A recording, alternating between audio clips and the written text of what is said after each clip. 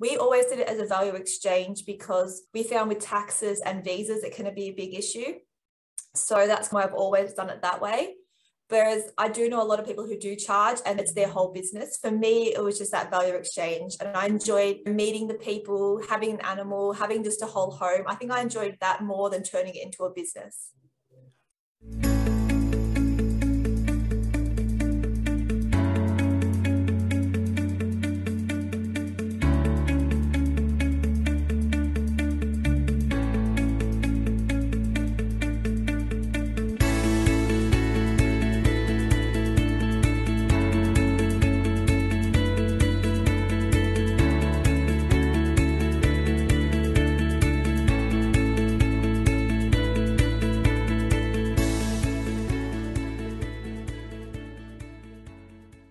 If you're watching this on YouTube, make sure you smash that like button and click subscribe. For those of you listening on a podcast platform, be sure to subscribe on whatever platform that is and leave us a rating if you can. The more likes, ratings, and subscriptions that we get, the more we can spread the message and grow our community. So we also have a free Facebook group. It's called the Average Joe Finances Network. Check us out, join the group, join the community, ask questions, and become a part of the team. All of our other social media accounts are listed in our flow page, and we have them in the video or podcast description below. Hey, how's it going, everybody? Welcome back to the Average Joe Finances podcast. I'm your host, Mike Cavaggioni, and today's guest is Britt Sharman. One of the things I'm really excited about is we're going to talk about something that we've never really explored on this show before, and it's about house sitting to save money towards fire, which is pretty exciting stuff. I get a lot of podcast pitches in my email all the time. When I got this email from Britt, I thought this was super cool and super unique, something that I haven't even thought about in the past. And I really wanted to explore this. Britt, thank you so much for joining us on the show today. Thank you so much for having me. Yeah, absolutely. So we're going to start this off the same way we start every podcast episode. And we want to know more about you. So if you could share your story, what made you think about house sitting to save money? Yep. So I've traveled a lot over my life. I did a few winters in Canada and then I found myself living over in London. So I was on a working holiday and I headed out one day to meet a friend at the park and she showed up with a dog, which is a bit unusual because we're all traveling and living in share houses. And she was telling me how she was house sitting. So she had this beautiful home in a lovely part of London. And I thought maybe that's something I could try as well. Like you get sick of living with 6-7 people in a share house. So I think that's like my first foray into house sitting there. All right, awesome. So you met somebody at the park, they were walking a dog and you're like, wait a second, why do you have a dog? We're all just doing the traveling thing and living together in these spaces. So how do you have a dog? This is so weird, right? And then you learned about house sitting.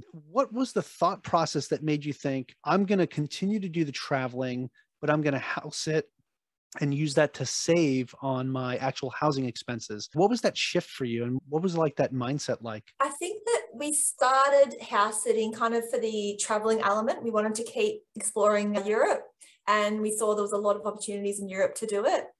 But from London, our visa was running out. So we decided to head over to Ireland. We're going to do 2 years in Dublin. And we got there and we didn't realize, but the rental market was even more intense than London. We couldn't find a rental property. So we started looking into housing again. And we'd actually done quite a few when we were in London. We did 2 or 3 just to start building up our references because that's what we're reading online. That's the most important thing. And we managed to land a house in Dublin for 3 months in a really beautiful part. And there was a lovely Australian family who were looking after their golden retriever. And then from there, we managed to get another 3-month sit. And we thought maybe we could actually do this full time rather than just a week here and a week there. So after we left Dublin, we went to Thailand and we did a few house sits there and headed back to Australia from there. And we wanted to save to keep traveling again. So it's not just traveling all the time to house sitting. We managed to do a whole year of house sitting in Melbourne. And that was to help us save to keep traveling again. So I think that it started out as, oh, we could just do this for a nice home for the week or live somewhere nice in Europe. But then we realized it's something we could do full time. And I think that at the same time, I was listening to a few podcasts and discovering FIRE And I thought this is a way to supercharge your fire. Some people take it as a way to travel, but some people also take it as a way to cut out the most expensive part of your life, which is having a roof over your head. Yeah, yeah. Housing expenses are definitely the number one expense that it's a need, right? You need to have a roof over your head. Otherwise, you're going to be walking around the streets. So that's super important. Now, I'm curious. So you went from, you were traveling all over, right? And of course, staying in groups of 6, like you said, but you were still paying at that point. It was probably a much smaller fee because you were staying with 5 other people, but you still, as you were traveling, you were having to pay to stay where you were at. Now with the house sitting, obviously it seems like, you're going to be in that house for free, but at the same time, aren't you also being paid by the homeowner for you to house sit? Yeah. All the house sits we've done have been free of charge. We've never taken anything. It's a divide in the house sitting industry where some people do charge and some people just see it as a value exchange. We always did it as a value exchange because we found with taxes and visas, it can be a big issue. So that's why I've always done it that way. Whereas I do know a lot of people who do charge and it's their whole business. For me, it was just that value exchange. And I enjoyed meeting the people, having an animal, having just a whole home. I think I enjoyed that more than turning it into a business. All right, fantastic. So that's a great point. That leads to the next question then. So if you weren't charging while you were there, what were you doing for an income while you were house sitting? Yeah. So when I was in Dublin, I was working for an agency, web development. And then when we left to go to Thailand, I quit that job and kind of went freelance for myself. So that was another great thing about house sitting. It really took the pressure off building up that business. I wasn't worried month to month, am I going to make rent? Am I going to be able to pay the bills? I could focus on the business and not worry about taking on more clients than I could actually do. It was just more building the business at that time rather than stressing over those external kind of pressures. Okay, yeah, that's fantastic. Now, as you're building your freelance business at this point, now you don't have to worry about chasing down to try to get these contracts to happen just so you could pay rent, right? That's covered. You're good there. You're doing your value exchange. Now, as you're building up your freelance business and you're moving around, first you start off at an agency in Dublin, right? And then when you moved to Thailand, that's when you decided to start freelancing. Now that gave you an opportunity to go ahead and just build that up. And as you're building it up, was there anything that you found that while traveling that made it either more difficult or easier to run a freelance business?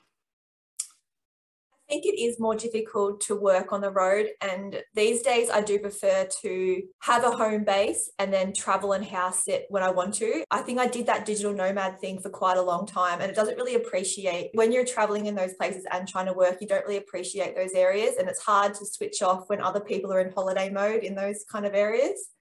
So I think that it was harder. I think everyone glamorizes the digital nomad movement, but I think it is quite hard to work and keep clients and work in different time zones. So that's just the way I work. But some people really enjoy that kind of laptop beach lifestyle, but that's just really not for me. I thought it was more harder than I imagined it would be.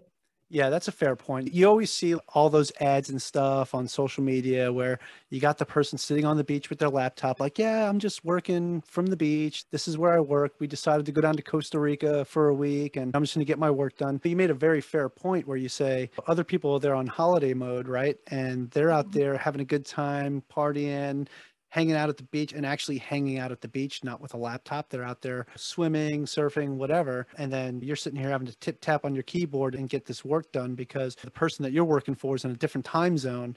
So that's a very good point. And I think it does go to the over glamorization that you see of the digital nomad movement. And even myself, I keep telling myself, oh yeah, if I decide to go to Bali or go anywhere else, I can still do my work and everything from there. But realistically, how much of that do I really want to do when I'm trying to go out there and have a good time and hang with the family and everything? All right, fair point. Definitely appreciate that side. Now, how long did you do the house sitting thing? I think it was about 5 years. We started in 2015 and we did a big trip around Europe. We actually purchased a camper van in the UK and we house sat through France, Italy, Greece, Montenegro, Croatia for about 9 months. So we packed all that in. That was right at the end of 2019. So we got a lot of travel done then, which I'm glad because as we all know, 2020 happened and we were meant to actually go to a house sit in Mexico in March of 2020. My partner Jay, he was looking after a catamaran in the Caribbean. he was house sitting, cat sitting that. And we we're going to meet in Mexico for our next house sit. And then, as you all know, travel got shut down. So I did quite a few house sits back here in Australia because all the borders were closed, but a lot of people were doing trips around Australia, so 2-3 months. So I did quite a few long-term house sits in Australia, but because we had such big lockdowns, it was quite hard for people to organise travel. So in the end, I ended up just renting, which I am at the moment. And I'm hoping to, at the end of this year, start of next year, maybe head to Mexico and house sit there for a few months. So that's my plan at the moment. Okay, yeah. So COVID definitely put like a big pause on that. But so you were doing it for 5 years. How much money would you say over that time period that you were able to save on living expenses? So I calculated around 100 to 120,000 pretty much in those 5 years. Didn't pay rent, no bills, no council tax, no internet, no power, no water bills. So it really is the biggest ultimate travel hack, life hack, I think. Like, you hear a lot of people talking about flight hacking, credit card hacking, but I think that, like we said before, your living expenses are the biggest part. So I think cutting that out was the reason why I could save so much money. And that's why I said before, that's when I was also getting into the FIRE movement. So not only was I investing that money and time that I had back into my business, I was also able to save that money and start looking towards the FIRE movement. So start investing in a few different things in that. Wow, that's super awesome. So you were able to save over 6 figures during this 5-year span on living expenses. And now this just gives you more wiggle room and more freedom for what you want to do with your money and where you want to put it, right? For those that are in the FIRE movement, what a great way to get your travel fix and still save so much money, because it's more than just the rent, right? You're not paying, like you said, you're not paying any bills. There's no power bill, there's no water bill. There's none of that, no taxes or anything, because you're just staying in someone's home for free. That is super cool. And I see where the whole doing the value exchange makes a lot more sense than charging, because if you do start charging and everything like that, now you're paying taxes and there's other expenses that are going to show up with it that are going to wind up affecting you. Yeah, more headaches. Yeah. Wow, that's really cool. Again, this is something that I'd never really even thought about before. I'm not sure if you're familiar with the term house hacking, but if you follow the FIRE movement, you probably have heard of that before. And that is something that we've talked about several times on this podcast, where people will buy a home and then rent out either a portion of their home, or they'll buy like a duplex and rent out the other unit while living in the other unit. So pretty much essentially living in their home for free or at a very reduced cost, because they have somebody else pretty much paying their mortgage, right? So this is almost a way to, when we talk about like travel hacking and things like that, and you talk about the whole thing to use airline or credit card points towards tickets and things like that, this is just another quote unquote hack that you can do if you want to travel the world and do different things like that. This is something, an episode that I'm going to tell my wife, hey, when this one comes out, make sure you listen to it, because this might be something that we can do pretty often, especially since I retire next week. We're super excited about that. Oh, really cool. Now, for you and your own personal journey into financial freedom, is there anything that you find that this has done for you, or any other opportunities that this has opened up for you besides the whole travel aspect? Not so much on the FIRE side of things. I think that it really opened up. I got to learn like a lot more in depth in some cultures, and I met a lot of people. But for the FIRE movement, I think that it really just did allow me to invest in some different things. And it gives you, like you said, like you just have that more mental bandwidth to think about different things, listen to more podcasts. And I listen to a lot of FIRE bloggers or like podcasters here in Australia.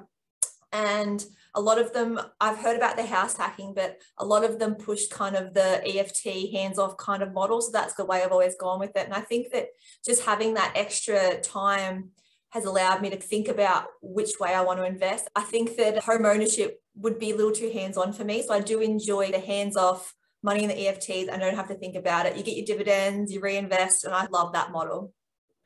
Yeah, just a completely passive. It's a great way to go. That's how I invest in real estate right now, currently in multifamily real estate. As a passive investor, I pretty much say, hey, here's the money, here's capital you can use towards your investment, and then I get paid my distributions monthly or quarterly, depending on who I'm investing with. That's really awesome. So is that a real estate fund, or? It's like a fund, but it's actually, it's called a real estate syndication, where you have a multifamily asset. So it's a larger multifamily, like you're talking 50 plus units.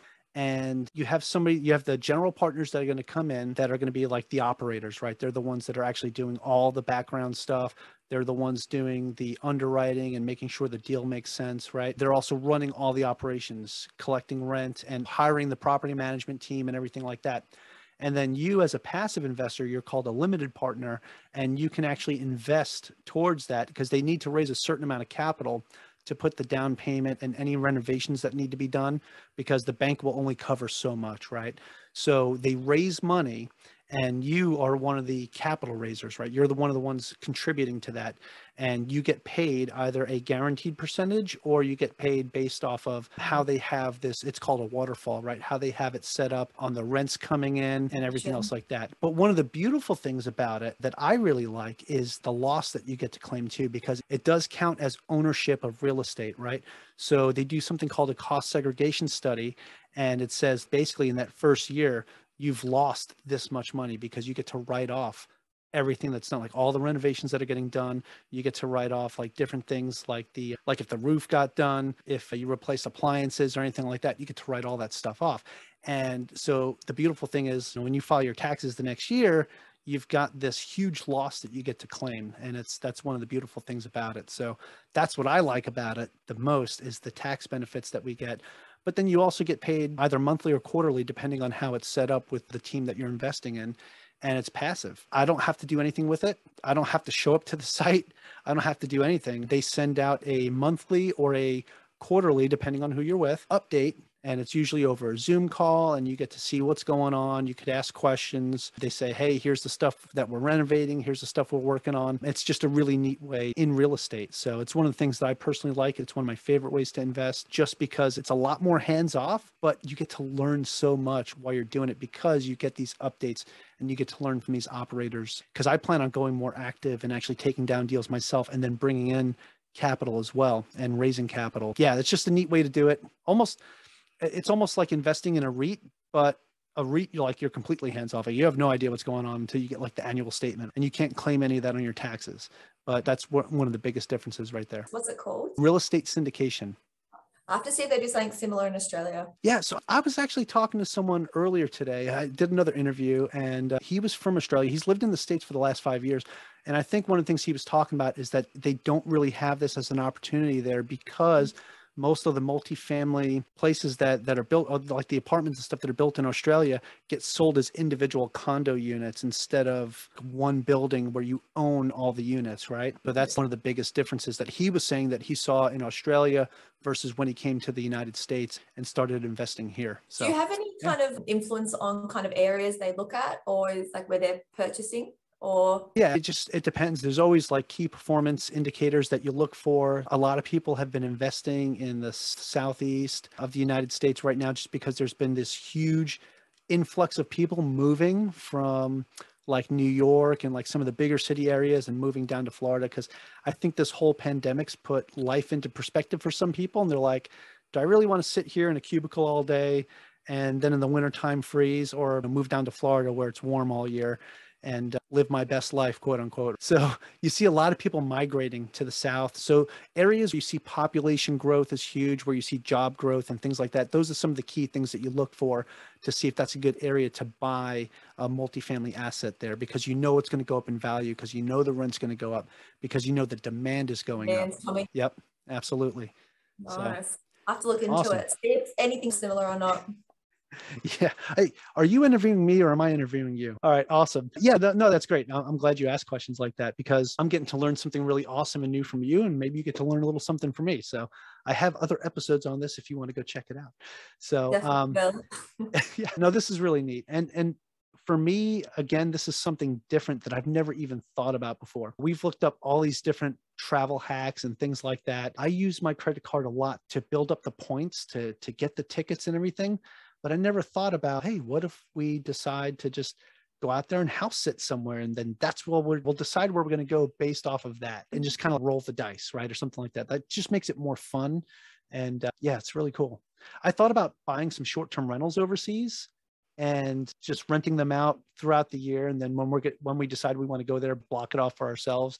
That's another idea. But this whole thing is pretty neat. It's definitely got the gears turning up here. I think a lot of people actually just use it as a vacation thing as well, because you can jump on some of the websites, you just put in the dates that you're available or the dates that you want to head away, and you can just see, you could pick your area, you could pick Florida or you could pick California and just see what's available for that time period and just go for your week somewhere. I want to go like home. overseas somewhere outside of the United States. Yeah. Well, definitely. I find that France and Spain, they have so many house sits there. I think because a lot of people from the UK and the US have second homes there as well. So there's always a lot of really great ones there. Yeah, that's fantastic. You know what it reminds me of? Have you ever seen that movie, The Holiday? Yeah. Yeah, that's exactly what it reminds me of, where they did like that house swap thing. So yeah, awesome. Okay, so now you did the house sitting thing for 5 years pre-COVID. Now you've settled for a bit in Melbourne, but you're actually looking to start it back up, you said, at the end of the year? Yeah. So you're looking to go to Mexico next? That's what I'm hoping.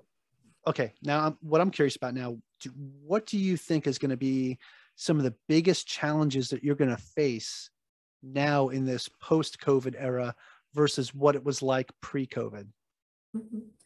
I think the biggest thing I've seen, I've got a Facebook group, and a lot of things that people are saying at the moment is that homeowners, they're not booking in advance. It used to be that if you were going to go on a holiday next year, you'd be looking at flights now, you'd be booking places. But I think that things were just turned upside down so many times that people aren't really confident booking things far out. And it makes it harder as a house sitter, because if you are doing it full time, you do want to lock in those house sits as early as you can, because you don't really want to end up with too many gaps. So I think that's the hardest thing at the moment for people, is the uncertainty with homeowners traveling. So I think that's probably the hardest thing right now. Yeah, because with each gap comes cost, right? Because now you got to either pay for a hotel in the area or figure out another way to have a place to stay during that time frame. So yeah, I have seen that too. Like even in my own travel, right? Whenever we're booking a trip, we live in Hawaii, right? So even when we fly back to the States, it's a big deal, right? It's a big flight and it's expensive, right? So you would think, oh, you plan this stuff like a year out or something, or maybe 9 months out. No, it's usually, hey, I want to go do this next month, so let's fly over there. Or maybe 2 months tops is like what we're looking at when it comes to planning our flights, which is crazy when you think about it. But it's the reality of where we're at today, right? With the uncertainty of what's going to be the next outbreak that happens, or the next thing that's going to cancel flights. Look at what just happened here in the States with Delta, where they had like thousands of flights get canceled because of a strike, right? So you never know when things like that are going to happen. Your whole travel plans get ruined. So the more of the short term like thinking is, I think that might stick around for a little while now. I think it will. And that's why I've wanted to find myself a base, because it was hard to rely on. You just didn't know what was going to happen. And it's just nice knowing I have somewhere now, and not moving around as much. I can focus more on work. So yeah, for me, I got all that traveling before COVID, which I'm glad about. And now I can settle and I've saved that money.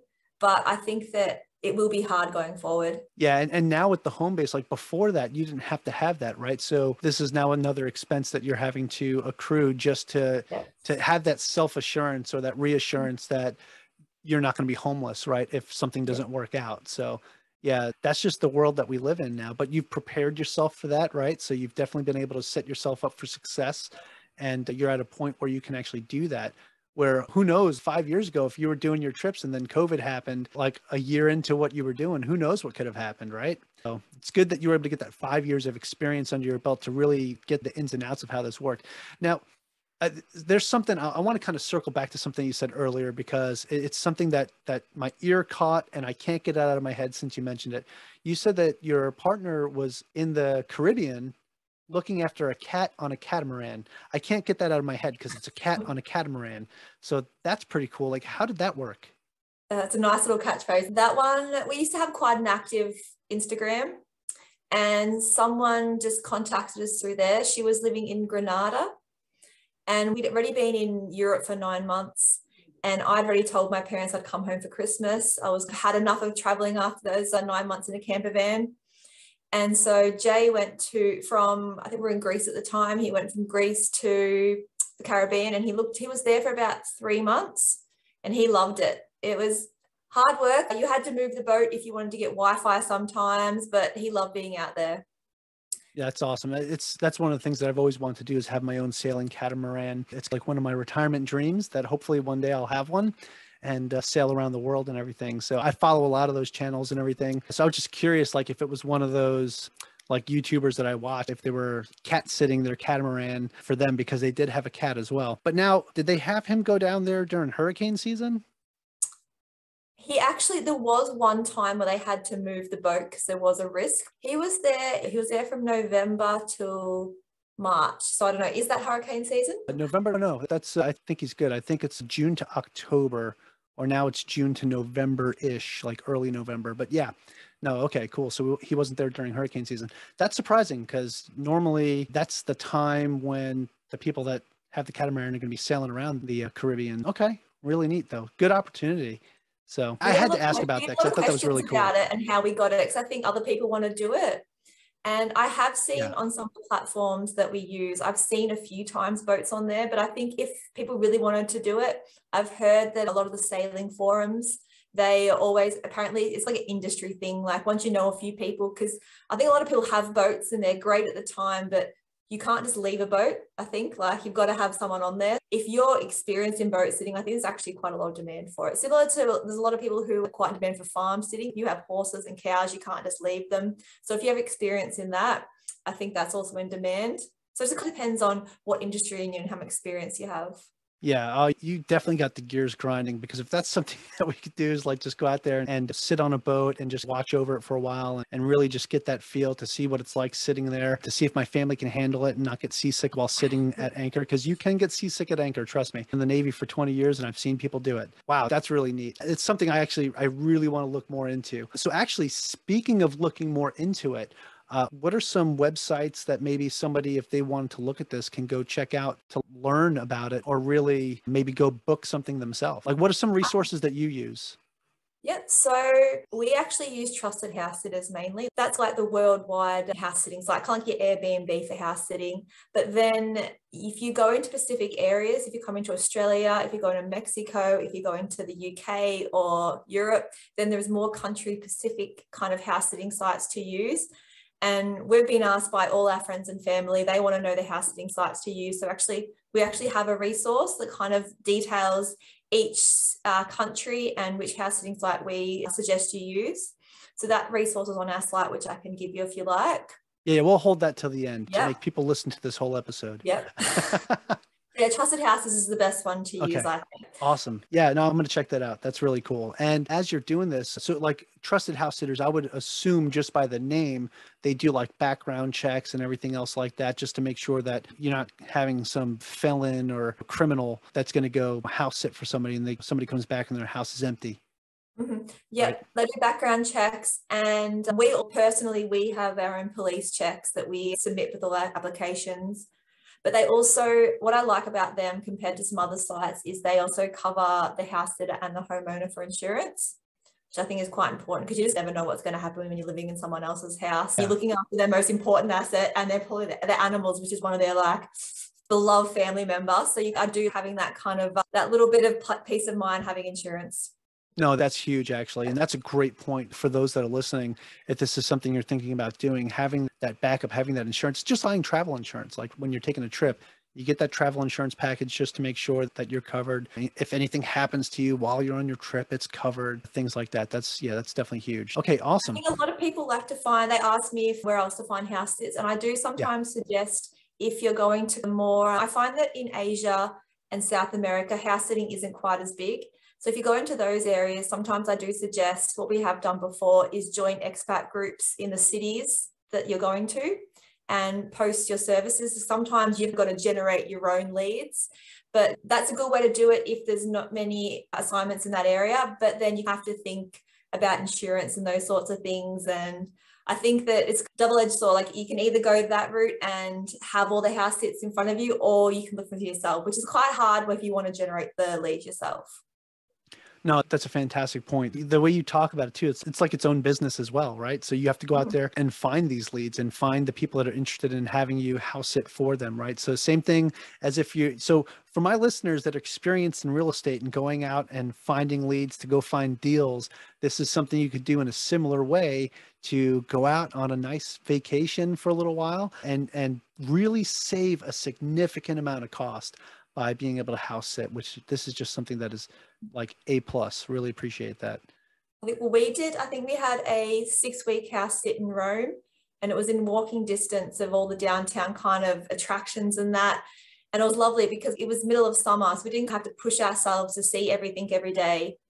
And we got to really explore the city. But if we think about what 6 weeks in Rome would cost you, I imagine you'd be probably looking at 5, 6, 7 grand, even more, I think.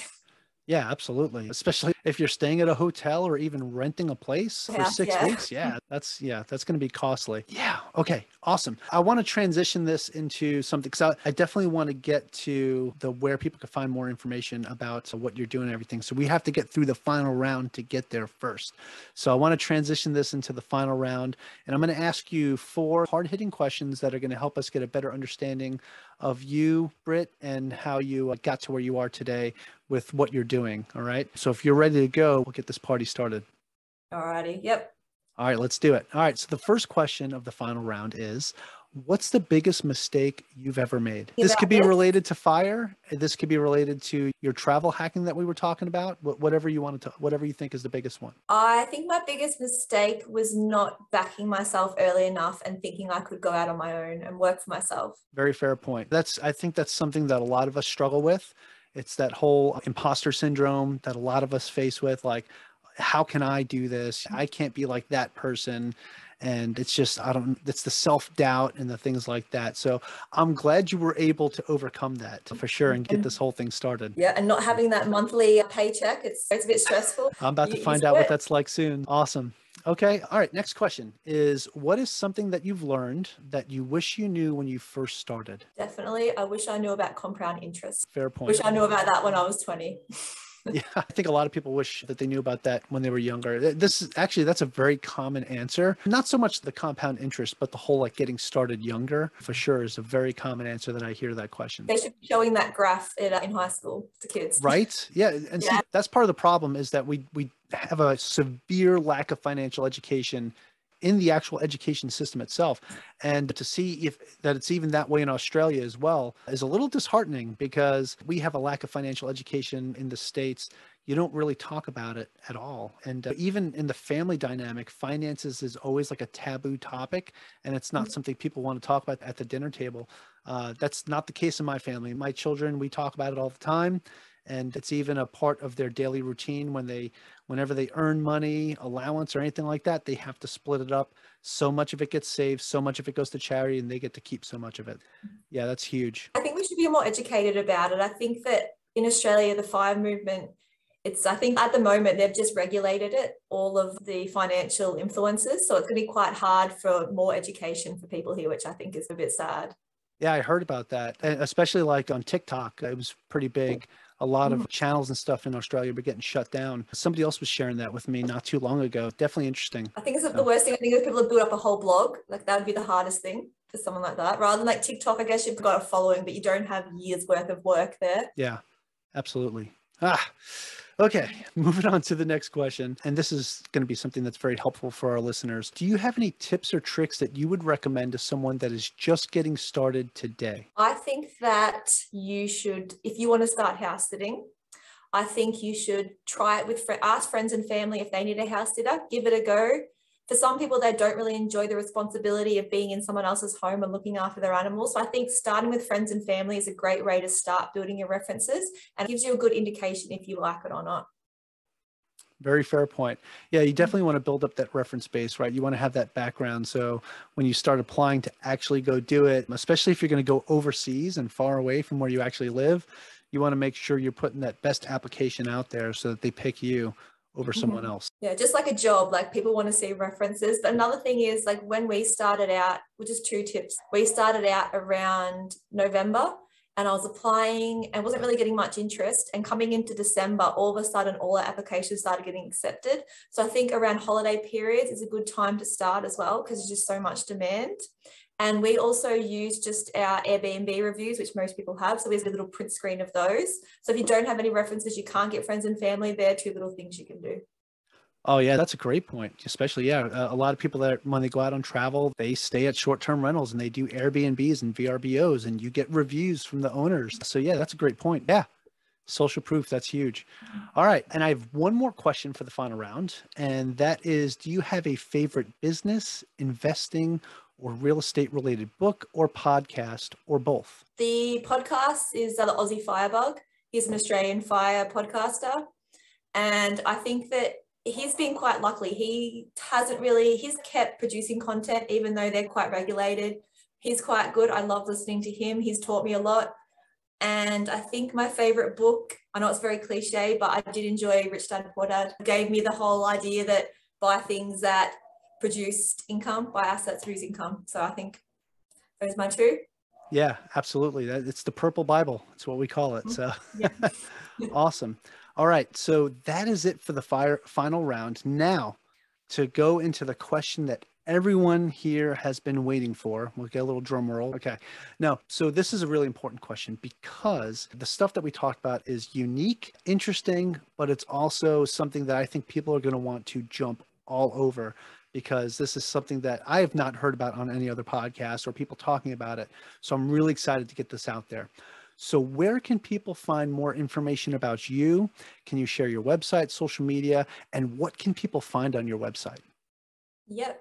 So you can find us at thetravelinghousesitters.com. So it's traveling with 2 L's. So that's the Australian version. I know I've got a lot of questions about that. On there, we have a get started guide. We have all our favorite house sits. We have all the things I've talked about today. We've got stuff like our handover guides, all the questions we ask when we get to a house sit, because providing the best service is the way that we get our great references. So we've got all that information on there to get people started as well. And then we also have a Facebook group. So we've got about 8,000 people in there of new house sitters and experienced house sitters. So there's heaps of information in that group because people are always sharing their experiences or asking questions how to get started. And we have so much interaction and it's so great to see. So you can find us. That one's called the Traveling House Sitters Group, but if you're looking for it, it's probably easiest to find on the website. There's a little link to it there, but I can give it all to you if you like. All right, awesome. So actually, I'm going to make it easy for our listeners, and I'm going to have links to all of that in the show notes, so you can either just click away or copy and paste and go find out, go check out what Britt is doing, check out her website, check out some of the resources that she has available to you there. It's going to help you as you go forward and start this travel hack that you probably haven't heard of before. And I really wish I would have heard about this sooner because this is really good stuff. Britt, thank you so much for taking the time to come on the show and talk with us about this today, especially with how unique it is. I was trying to find the right questions to ask you to make sure I'm pulling out all the information that we want to hear. Again, thank you for your patience and thank you for joining us. Thank you so much for having me. It's been a blast. One thing you did say before that you might want to go on the boat to take the family. I think it's actually a great kind of way to figure out if they're going to enjoy it. Yeah, absolutely. It's like a try it before you buy it type. Yeah, good. We've talked about it several times. So yeah, awesome. Hey, Britt, again, this has been an absolute pleasure. It's been a blast. And I learned so much just in this short conversation that we had. So thank you so much. Thank you. Enjoy your retirement. I will. Aloha. Thanks. Thank you for making it to the end of this episode. Greatly appreciate you being here with me today on the Average Joe Finances podcast. If you haven't done so yet, make this the episode that you go leave us a 5-star rating or subscribe to our YouTube channel. The Average Joe Finances podcast is for informational and entertainment purposes only. Have an outstanding day.